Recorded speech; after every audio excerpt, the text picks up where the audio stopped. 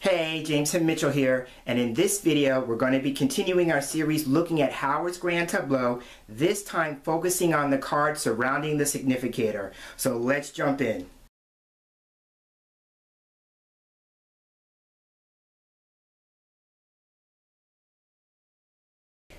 And here we are with the Grand Tableau laid out. This is Howard's Grand Tableau, and the cards that we have been using for this series is the Mystical Lenormand deck. It is by Regula, Elizabeth Fiechter, and the artwork is by Trösch. And so in previous segments we've looked at the overall impressions of the Grand Tableau.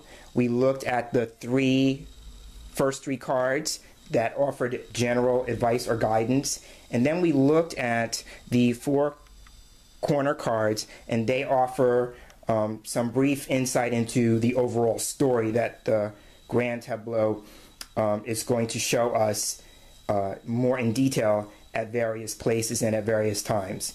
So those were the first three videos in the series, and I will post a link to each one of those in the description box below.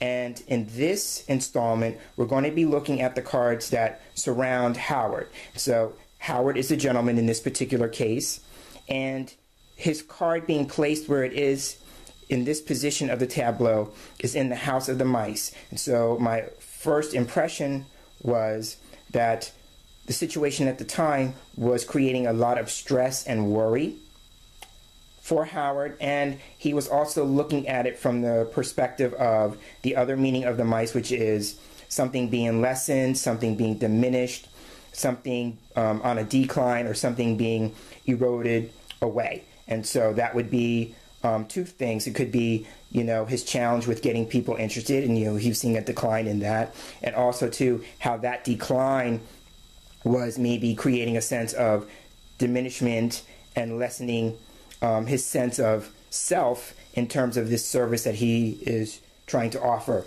And if I didn't say it before, Howard and I did this reading because Howard is an Akashic Records Consultant, and at the time he was working on becoming a level 2 consultant, which would allow him to look at the records of clients in one-to-one consultations. He had already been trained and certified as a level 1, and level 1 ARCs have the ability to access their own records, but when you're a level 2, you are able to access the records for clients in consultations. And so that's what he wanted to do, because he saw the value of looking at his own records and wanted to offer that to other people. So that was the situation that we were looking at the time that we did this Grand Tableau. So we're going to be looking at the cards. When I say surrounding him, we're going to be looking at the cards that are above him, the cards below him, the cards behind him, and the card in front of him. So going with the cards that are above him, the immediate thing I noticed was that the clouds was above him. So two things with the clouds. First thing with the clouds is that the clouds can represent, when it's this close to the significator, if you use what's called the near and far method, the closer that the clouds are to the significator, the more problem or the more of trouble that the person is experiencing. Typically, you don't want to see the clouds anywhere near the significator if you're using the near or far method. That's one way of looking at it. Now, the first thing that jumped at me was that if you go with the idea that above him could be the way he's thinking, then the clouds is a perfect card to have in this position, because it would suggest that there is a lot of confusion or doubt or uncertainty, because those are things that I attribute to the clouds that's on his mind or that is his thinking. And then if you look at the picture, we have the dark side of the clouds and then the light side of the clouds, and so that could be, looking at the dark side of a situation and looking at it on the brighter side. So, and it could be like his mind going back and forth, back and forth, back and forth with that. So it's not like he stays entirely pessimistic or entirely optimistic, but that he kind of goes back and forth. So, but it's a very appropriate card to have in this position if you go with the idea of it being on his mind and not necessarily with the near and far method. Now, I started this series because a lot of people who saw my first Grand Tableau video wanted me to go more in depth with the houses. So the clouds is in the house of the bear. So the bear for me represents things like power and strength and resources. So if we look at the clouds as confusion and uncertainty and doubt, then it could be suggesting too that Howard also has on his mind, he's doubting his strength, he's doubting his power, and he's unsure of how resourceful he could be to turn the situation around. So those are other elements, keeping with the idea that the clouds is in the house of the bear. So the longer that he stays in this kind of pessimistic thinking, it could be also playing out in his doubt and being unsure of his ability of becoming a strong ARC. So I'm seeing that. Now, the card above the clouds is the moon. And so the moon is a card that represents career. And again, a very appropriate card. And it also can represent recognition. So again, very appropriate. Now, the moon is in the house of the snake. And so the snake for me can represent complications, something being a long and winding process. So we could read that moon card in the space that it's in as career complications. So again, it being on his mind because it's above him, you know, seeing this as career complications. And then if we read the combination of clouds and moon, it would be, you know, being unsure about the career, you know, career uncertainty, you know, doubts about the career. So all of that plays into the situation that we were discussing. So, you know, it could also be in the house of the snake that the whole idea of being recognized is becoming a complicated process, you know. So it would be like it's acknowledging the fact that, yes, he is having a challenging time getting recognized, and getting recognized not in the sense of fame per se, but in the sense of getting seen. That's how I look at recognition, is like getting to be seen. And also looking at the image on the card is very interesting that we have a shepherd. And now this is not a Lenormand technique, but I'm looking at the image. We have a shepherd with a flock of sheep. And so it could just be about him finding the resources or the energy of gathering a flock, which would be like-minded people who are interested in what it is that he is trying to put out there. So I'm seeing that whole imagery. And again, in the house of the snake, it would just say that is part of the complication. So now the other thing about the snake, and this would be more of the emotional side of the snake for me.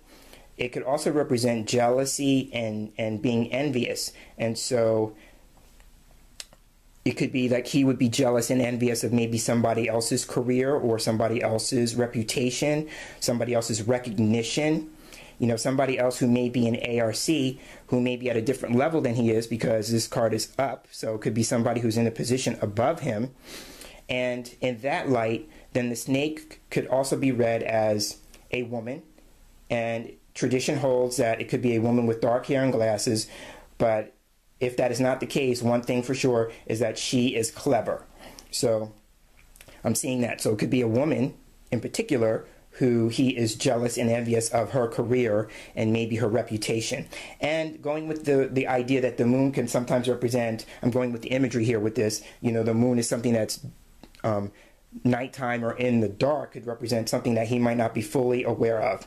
And this is a nice way to segue to the card at the bottom below him, because that is actually the woman card. So again, it would just reinforce the idea of like Howard and this woman being in two different levels.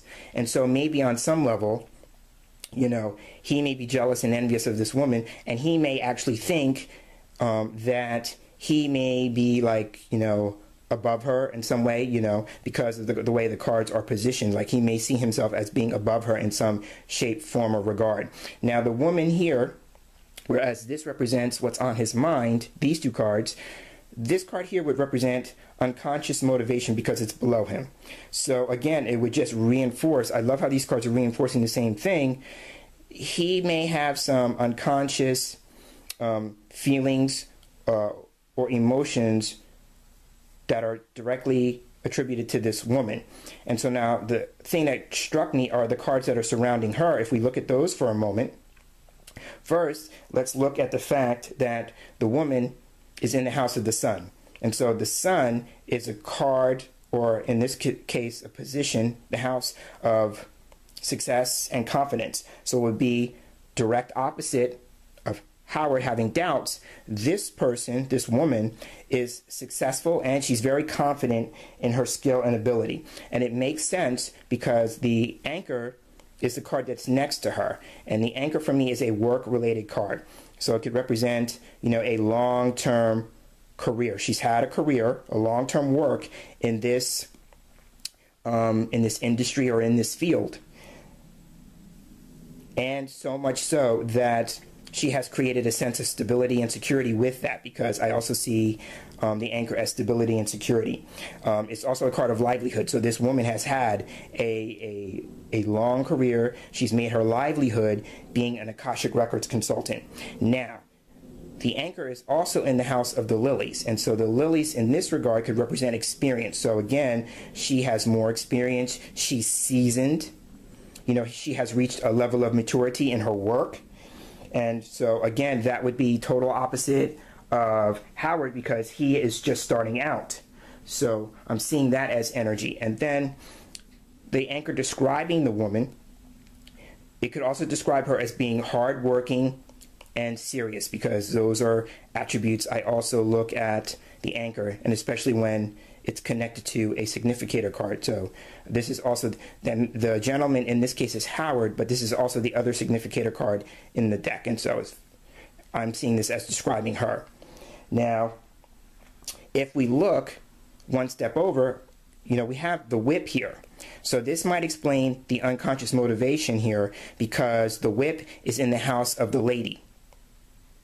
So it could be like Howard has some unconscious anger, because that's one of the meanings of the whip, is being angry or being heated. Like the woman makes him hot. Every time he gets in the same space with her for whatever reason, he gets hot, or he gets angry with her. And it could be too that on some level this woman may be a trainer, because the whip can represent training and discipline. So not only is she hardworking and serious, but she's also very disciplined. And it could be part of the energy here is that she is trying to whip Howard into shape, and he may not just like her training style. So that could be it too. So it could be two things. Number one, he may be jealous and envious of her success, her reputation. But also too, he may be unconsciously angry with her at the way she goes about working with him if she is training him. Now, she may not be aware that this issue is going on, because the dog here on the other side can represent somebody who considers themselves to be, or is seen as, and I say as seen as because it's in the house of the moon. And remember now, the moon is recognition or reputation. So it could be she sees herself, or she's seen as being helpful, friendly, and supportive. But that may not be his experience of her. The other thing too, it just informs us that the moon being a card of, or in this case, the house of career, that the dog in this regard can be having a career as a consultant, because I tend to see the dog as somebody who's an advisor or somebody who's a consultant in terms of careers. It would be somebody who's in a position to offer help and support, but typically in a way of giving advice. So that's what an ARC does. It's if the person is actually giving help and support and advice, but it comes through the energy of the records. So I'm seeing that as the possibility there with that. So yeah, so a lot of unconscious energy there, but it also informs us as to the nature of the relationship between Howard and this woman, possibly. So the next thing we could do is we could look at the cards that are behind him. So now if you notice, there are quite a few cards behind him. So this, if I didn't say it before, this column here represents his present. This column here represents his future. So all of this material here on this side, from here over, represents his past. So as you can see, there are a lot of cards in the past. So the way I typically look at the past, you could look at the past as the cards that are closest to the significator would be the immediate past, and each card that goes further out represents the distant past. So when I looked at this, I started with the distant past and worked my way over, looking at the cards from left to right. So the first card in the line is the Tower. So I tend to look at the Tower as a business card. It typically can represent a large-scale company, a corporation, but it can also represent freelance work, and some people attribute it to as self-employment because there isn't, in the illustration, there is a single person in the Tower. So it could represent self-employment. I tend to look at the Tower as something that is bigger, is large-scale, so it would be, freelance work, but also with the idea of wanting to expand that. So I tend to see the Tower as an expansion card when it comes to self-employment. And so now the card next to it is very interesting because it's total opposite. Here we have the House. So the House, when we're looking at business and career, for me can represent a small business or it could represent a home business. So it's very interesting that we have the dichotomy here. Now the interesting thing about the pair in terms of Howard, it could represent like a sense of isolation. So I was looking at this because sometimes the Tower can represent isolation or separation. So these two cards could be suggesting too that part of the challenge for Howard has been in the distant past anyway, that he was keeping himself at home. He was not getting himself out of the house in order to grow his business. So that could have been a challenge there. The next card in the line is the Tree. So now here is a positive card because the tree can represent growth and development. So here we get to the point now where, Howard sees that he wants to grow and develop his business. So now the tree can represent growth and development, but something that takes place or happens over time. So this card would be suggesting that he would need more patience with the process. It's not going to happen overnight, and so he needs to understand that. And it's very interesting that the tree is in the house of the Tower, which is the card over here, and that just, again, reinforces the idea of the growth and wanting to expand or enlarge his freelance work. But it's going to take time, and he needs to be patient with that. The other thing about the tree in this regard, I tend to look at it as branching out. So, it's a nice thing to say that growth happens when you're willing to branch out. So that's another thing about that. And then the last thing, I see this card as like developing connections. So one of the things that Howard would be mindful of, or at least he was possibly, is about developing a connection with the masters or the record keepers. And again, going with the energy of the tree, again, developing the connection is something that's going to take time. It takes time to develop that kind of energetic connection with spirit guides, with angels, with the masters, whatever kind of spiritual energy you're working with. The connection takes time to grow. And so it's saying too that the roots are there, because I'm looking at the roots of the tree, so the roots are there, but it's just a matter of developing that and letting that take shape. And so he has to be patient with that. So now the card next to the tree is the ways. And so now the ways can represent a decision, a choice, options and alternatives. It would suggest at some level, being behind him, that Howard at some point made a choice of some kind, and it would be involving like what direction is he going to take this in. He may have been faced with being at a crossroads and seeing a couple of options and needing to choose which way he was going to go with this, because I tend to look at the ways as direction. And it could be like movement because she's crossing the bridge. So that could be, bridging the gap. It could be like, getting from point A to point B, that kind of energy. But at some point, nothing can happen until he makes a decision and decides what direction he wants to go in. So I'm seeing that. And now it's very interesting that it's next to the stars, because one of the choices he could make, or, the jumping off point or the result as having made a choice, is what is the goal. I tend to look at stars as, ideals and goals. And especially in my work as a life coach, as in some other energy of the stars, is life coaching would be, well, what's the goal here? Where do you see yourself going? Where would you like this to go? So that would be something that he would have to consider and make a decision based on that.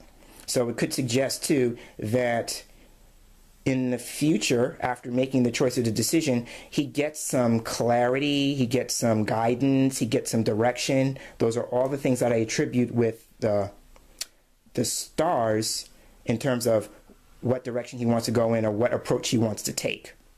So I'm seeing that as a possibility. Now it's very interesting because the stars is in the house of the mountain. So it could be like, you know, a challenge with being inspired, because in this regard, the stars could be inspiration. So a challenge with being inspired, or there's a setback or a delay with a goal. You know, you hit a roadblock. Going with this, you hit a roadblock or a speed bump, and it kind of takes away from your sense of inspiration. So seeing that as possible energy with that too. The other thing about the stars could be in terms of the tree on the one side here about branching out, is about there's a couple of choices or options for him to branch out. This card, the stars, in that regard could be like finding a network of other people who are doing a similar thing, because both the ways and the stars can represent multiples of something. So it could be him finding a network of other people who are doing a same thing that he could be inspired by, be motivated by, or, you know, learn from, you know, going back, like, you know, getting in touch with these people and saying, how did you do this when, you know, if they were faced with a similar kind of choice or decision, what did they do and how did they move forward? And he could learn from that. He could benefit from that. So the other thing about this card is that the network he could find online, and I'm sure that the ARC has an online network that he could be in touch with, he could develop connections with, you know, kind of get himself out of this space of isolation and kind of connect with other people who are doing a similar thing. But he also has to be mindful of not letting his, if he is this jealousy or this envious, be the thing that blocks him, you know, keeps him from moving forward. How can he move past that? Because that may be the hindrance here with this, you know. So again, not just the woman, but other people who are doing a similar thing. If he's judging himself and making himself feel less than because he is not at the same level as these people, well, he's not going to take their advice under consideration, because he has some negative conditioning that he has to work through that. So I'm seeing all of that with the stars. And then the last thing, because things keep jumping out at me, the house and the stars can represent having a website. So, you know, I tend to look at this pair as like a home page on a website. So it could be suggesting that one of the things as a goal that he would need to accomplish would be having a website. So this way he has a way to direct people to a place to find him, and that would also allow him to branch out and expand, because now he's not necessarily maybe just dealing with people locally, going with the energy of the house, but has now branched out to looking for people online or having people online find him too. So that could be something else he might want to consider, is how can he be found online? What resources could he use online that would help him get found by other people and expand his possibilities there? So I'm seeing that. Now the card closest to him is the ring. And so now the ring can represent a commitment, and it would suggest too that, you know, in the house of the ways, because that's the space the card is occupying, that he made the choice, because it's behind him, so he's already done this. He's made the choice to move forward with this. He's kind of maybe got himself either recommitted or re-engaged with the idea of being an ARC, which would make sense, or else we wouldn't have had the conversation. So at some level, he made the choice to commit to this and to see it through. So I'm seeing that. And it could also be, too, that once he made the decision, you know, about the direction he wanted to go in, once he became clear on his goal, that allowed him to commit. You know, and the other thing about that, if he was working with a coach, let's say, one of the things a coach would do would get him to make a commitment, you know, and then again, you know, the coach would ask him, what would you be willing to choose to commit to? And then that would be creating a plan to move forward, you know. And it could be like part of the confusion here may be that he's not clear on his goal about what he wants in terms of the business. So I'm seeing that kind of energy with the ring. And so now the next thing we could do is look at the card that's in the position of what's in front of him. So now if you notice, there's only one card here in the future. So typically, most people, when they're wanting to look at their Grand Tableau, they want more cards in the future. So I could have chosen to collect the cards, reshuffle them, and relay them out. But because of all the information in my initial impression, I decided to stick with it and look at it the way it was and keep it the way it was, because a lot of the information was validating his experience. So I'm like, why change that? So here we have this card. So this card would be what could be coming up in the near future for Howard, because it's closest to him. So here the lilies represents, like I said before when we were talking about the woman down here at the bottom, this card represents experience. So it could be suggesting that in his future, he is going to become more experienced. He's going to become or gain more experience as a result of the commitment he made. He makes a commitment, he honors a commitment, and as a result of honoring that commitment, he becomes more experienced and he gains more experience. The other thing about the lilies for me, it can represent, since he's looking at it, it would be Howard seeking a way to find peace about the situation, because if you remember in my overall impressions, his card is in the house of the mice, which is the stress and the worry. So now he's seeking, like, okay, I don't want to be in this energy. I don't want to be stressed out and worried about this all the time. I want to have some peace about it. So he would be actively looking to become more peaceful about it. And that's nice to see with this card being right in front of him. So the other aspects of the lilies are this, is that he could seek out or find in the near future a mentor, because the lilies can represent an elder, a senior, somebody who's got more experience than he does. As well as becoming more experienced, he could also seek somebody with more experience who could help him with that. So I'm seeing that. And the lilies, if you go with the playing card insert, the lilies is the king of spades. And so that could suggest an older man, you know, possibly mentoring him, giving him the benefit of the wisdom he has gained through his experience, much like this woman. But it would be different energy, because being on the same line, he may get on better with this person coming in than he has with this person below him. So I'm seeing that kind of energy with that. Now, the other thing about the lilies, in terms of it being in the position of the future, this is a timing card. So the lilies for me can represent the winter months, and in particular a time period around Easter, because I go with the idea of, you know, Easter lilies. That's how I see it. So I'm playing off of that. So it could be we're in the winter months now, so it would be interesting to see what kind of experience he gains or he develops between now and then. So and I will end on this note.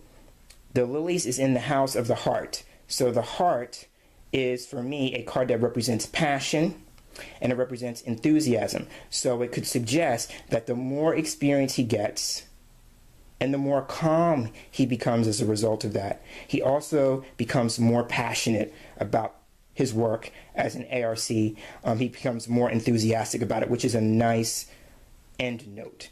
So again, these have been the cards surrounding the Significator. We looked at the cards above him, below him, behind him, and in front of him.